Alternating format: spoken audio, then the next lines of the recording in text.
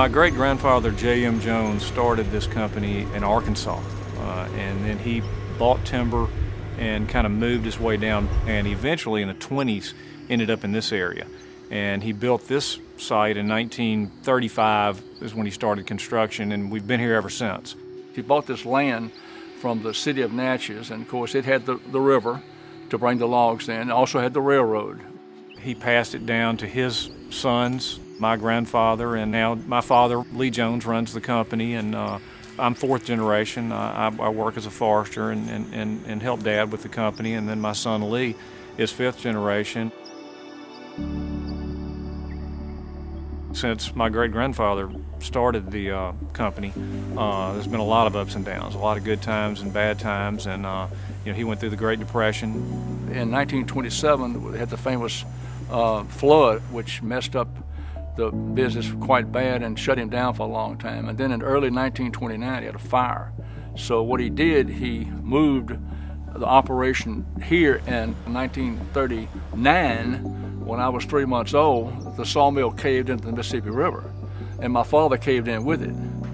They fished my father out, and but the sawmill is out there under the water somewhere, and so he rebuilt again, and we've been sawing ever since.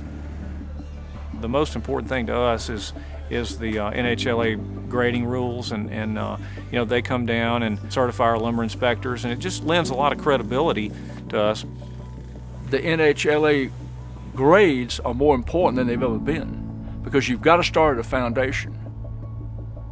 I went to the school in January of 2011. It was a good learning experience. I took a lot away from it. Whenever I talk to somebody, if somebody asks you, are you a graduate or not, whenever you're telling them something about lumber, some customers, then it helps to be able to say, yes, I was a graduate. We sell a lot of lumber overseas, and when we send a container of lumber overseas, having that NHLA grade and the fact that it was inspected by NHLA trained inspectors just gives us a certain comfort level.